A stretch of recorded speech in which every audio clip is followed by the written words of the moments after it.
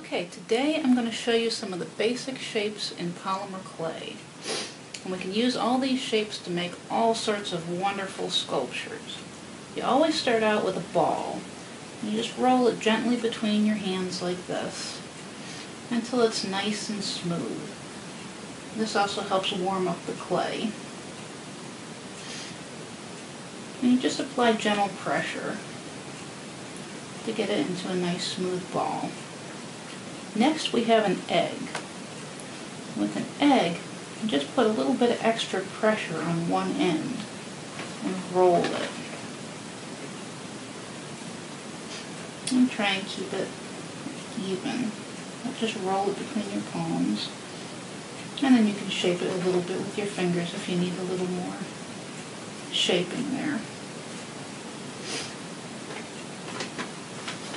And then you've got a teardrop shape, and that just takes the smaller end and makes it a little longer and a little sharper. You just roll that end to a point. And there you have a teardrop.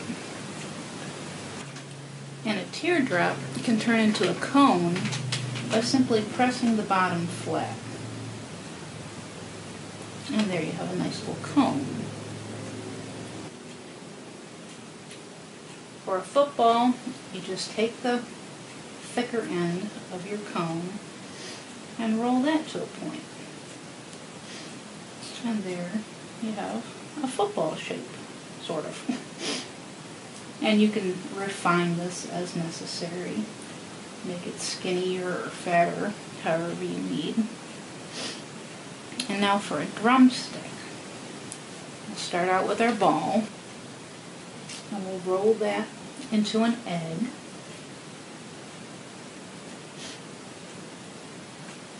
And then we'll take our fingers, put it on your palm and roll with your fingers to give it a bit of an indentation.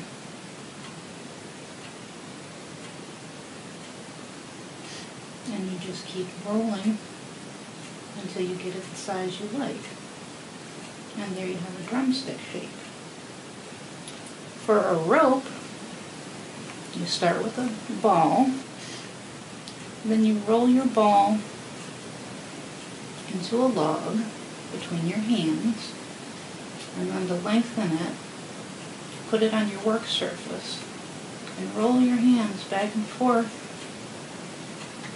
along the length of it. As it gets longer, you can use two hands and try to keep even pressure so that you end up with a nice smooth rope of clay. For a cube, you start with a ball and then take your fingers on opposite sides and start to press gently. Turn it, press the other sides, and then put it on your work surface and press each side so that you get a fairly square cube of clay. And just keep flipping it until it's nice and even. And there you have a little cube of clay.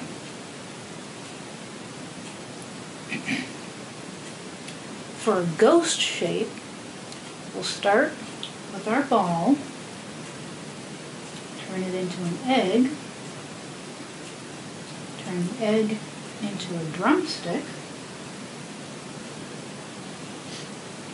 and then we'll take the fat end and we'll roll a tail, a pointed tail if you will. You can roll it on your work surface to get it longer and skinnier. And there you've got a bit of a little ghost one.